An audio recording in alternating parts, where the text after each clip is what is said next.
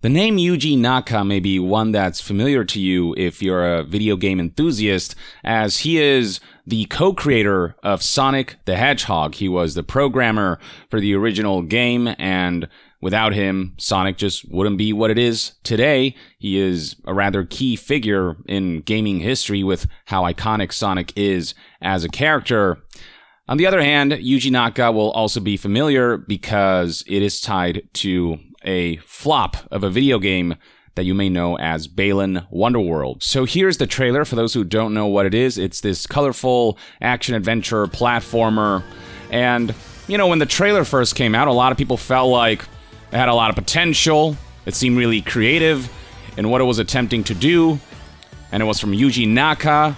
So a lot of people were excited to see what the Sonic creator had in store with a fresh new IP. But then the game launched back in March of 2021, and the critical reception was anything but encouraging. If you look at the PlayStation 5 Metascore, which has the most number of critic reviews, it's currently sitting at a 51% from 29 critic reviews, and user scores are right there in line with that score at a 5.3 out of 10. And then if you look at the Metascore for other platforms, that score just gets worse and worse. For Xbox Series X, the Metascore is sitting at a 47 out of 100 from 11 critic reviews. The PlayStation 4 version sitting at a 44. The PC version, 38. The Switch version, a 36. And the user scores themselves are not particularly encouraging either. They overall seem to agree with what critics are saying. Balan Wonderworld had seemingly flopped so badly that Yuji Naka parted ways with Square Enix shortly following Balan Wonderworld's release. It was later clarified by Yuji Naka in a tweet that he resigned from Square Enix. He said, "I resigned from Square Enix at the end of April. While I cannot share the reason right now, I hope to be able to discuss it when the time comes. As for what I'll do in the future, I'm already 55 years old, so I may as well retire." So the way the scenario was perceived was that Yuji Naka tried to kind of branch out with this new IP. It flopped very hard. He took it really hard. And with how much the negative critical reception and the negative audience reception weighed on him, he decided to call it quits, retire, and just take a break from this industry that has exhausted him. And I'm sure there are also people speculating that he didn't actually retire, that Square Enix forced him to leave because of how poorly his game performed and whatnot. But fast forward to 1 year later, fast forward to today, April 28th, 2022, and we now have some more context as to what may have happened behind the scenes that led to all of this, with Yuji Naka's bombshell of a Twitter thread that claims that Square Enix is in large at fault here, that the publisher kicked him out of the project 6 months before its release, and they didn't really let him ship the game in the best state possible, is what he claims. So I'd like to go ahead and read this Twitter thread, see what he has to say, and then comment along the way. Now, there's this other Twitter user going by the name Cheesemeister who provided a more accurate translation, so that's what I'll be reading for you guys. So here's how Yuji Naka kickstarted this thread. "I was removed as the director of Balan Wonderworld about half a year before release, so I filed a lawsuit against Square Enix. Now that the proceedings are over and I'm no longer bound by company rules, I'd like to speak out." Now, when he says the proceedings are over, does he mean that the initial stages of this legal battle have concluded, thereby allowing him to kind of speak out a little bit about it? Or has the legal battle come to its conclusion and some kind of settlement has been reached? I'm not entirely sure on that yet, but he continues, "I think it's wrong of Square Enix to not value games and game fans. According to court documents, I was removed as a director of Balan Wonderworld for 2 reasons. It was done by the producer, head of marketing, head of sound, managing director, and HR.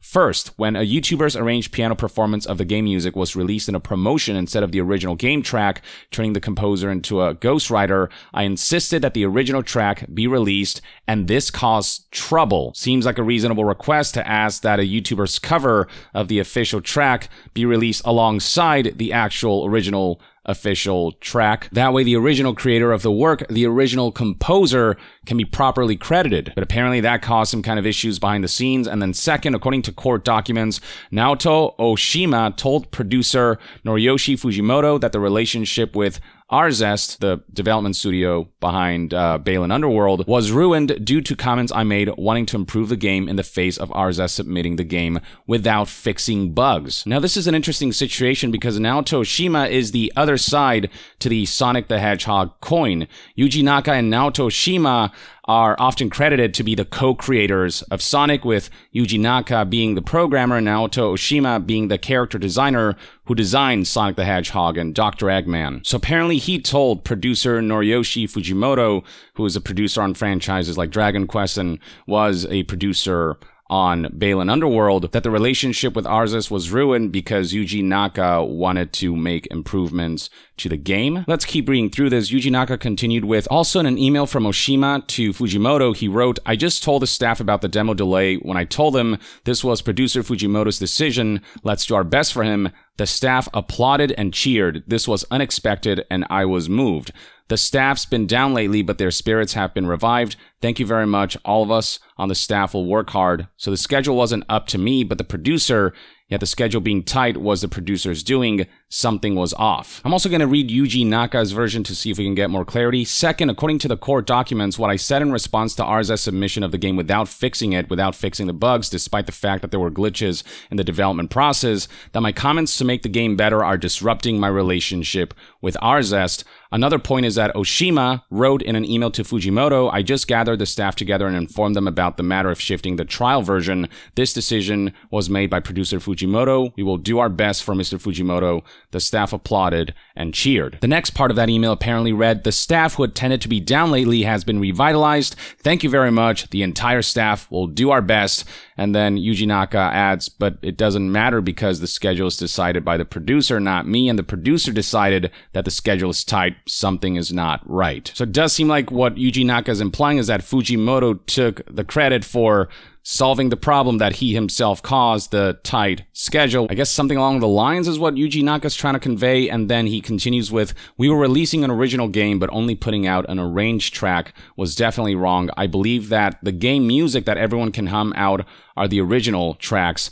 I believe that every effort must be put into make games the best they can be until the very end so that game fans will enjoy what they buy. It wasn't right to, without discussion, remove and completely disassociate from the project, a director saying so. Here's Yuji Naka's version of that tweet. I believe that a game should be made with the intention of making it a good game until the very end, so that game fans can enjoy it when they buy it. I think it is strange to remove a director who comments on a game without consulting him because there is not enough time to do so. So it seems as though what Yuji Naka is suggesting is that a big part of why he was removed from the role of director was because of his dissent against the tight schedule of this game and the fact that in the state that it was when they were submitting the game, it just wasn't in a good enough state, and he wanted to make sure that this game launched in a polished state and was kind of seeking for that to be the priority, and apparently got clapback for it. And then his tweet mentions communication restrictions, stating retweeting, liking, etc. on SNS and such was banned, so I don't think Square Enix valued game fans. SNS, I believe, refers to social networking sites.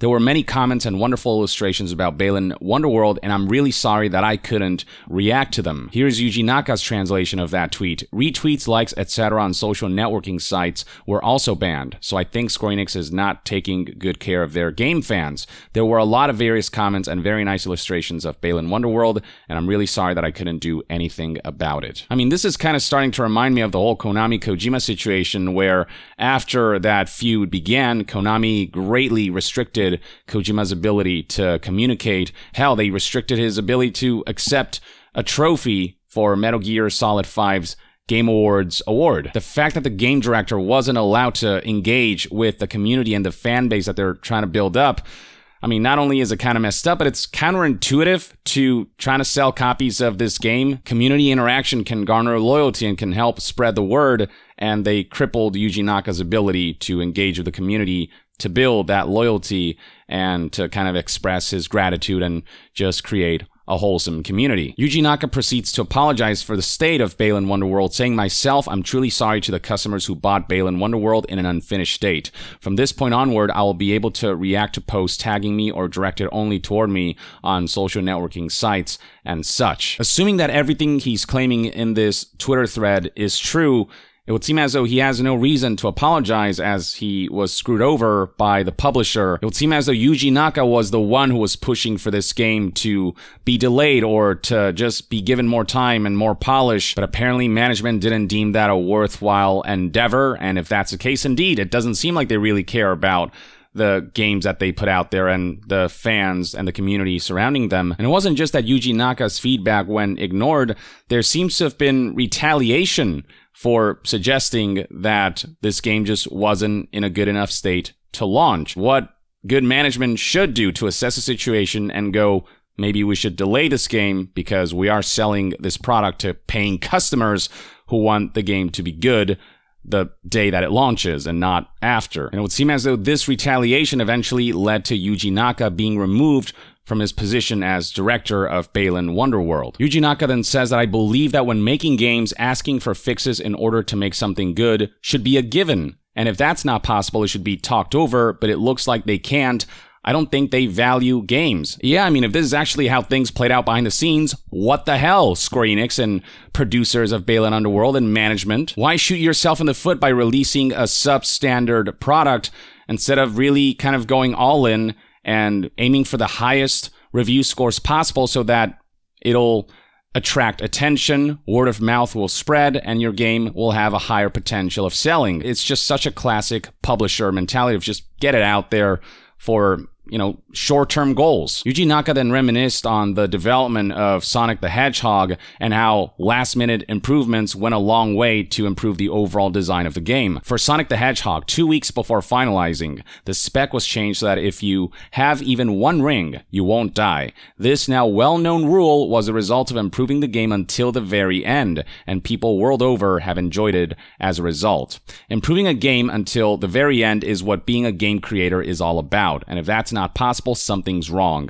I asked my lawyer to negotiate my just being able to comment until the end of production, but their refusal led me to file suit. They just shut him out completely, and Yuji Naka decided to take legal action against what he felt were very unjust retaliations for him just simply saying, hey, shouldn't we ship the best game possible? Shouldn't we, fix the bugs and, respect the fact that people are buying this game and are expecting a great product, are expecting a polished product, a product that works and is something that they'll deem worthy of its price tag. Yuji Naka concludes with, I think that the resulting Balan Wonderworld and the critical reception it received have a lot to do with what happened. I'm really disappointed that a product I worked on from the start turned out this way.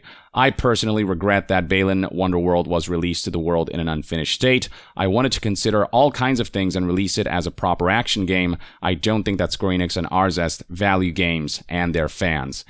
Damn. But again, if these allegations are true, then yeah, Yuji Naka has plenty of great points to make here. Assuming these allegations are true, the worst part would be that Square Enix let Yuji Naka take the fault. They allowed people to think and the narrative to spread that Yuji Naka was an incompetent director, that he steered this ship into the iceberg, and that this was all ultimately his doing. They allowed his name to be dragged through the mud. They didn't allow him to communicate or to express anything to people, and he had to hold all of this in until he decided to take legal action and eventually get to this point where he's finally able to tell people from his perspective what happened, why this project failed. And again, assuming what he's saying is true, assuming these allegations are true, it would seem as though the blame does not lie with Yuji Naka. He was just screwed over by, I guess, corporate and business interests. Now, with all that said, I keep saying assuming this is all true because this is all ultimately hearsay for now. I guess we'll have to wait and see how Square Enix responds to all of this, and over time, as more information comes out, hopefully we'll get a better picture. From an objective standpoint, I cannot tell you definitively that Yuji Naka, everything he said here is the absolute truth.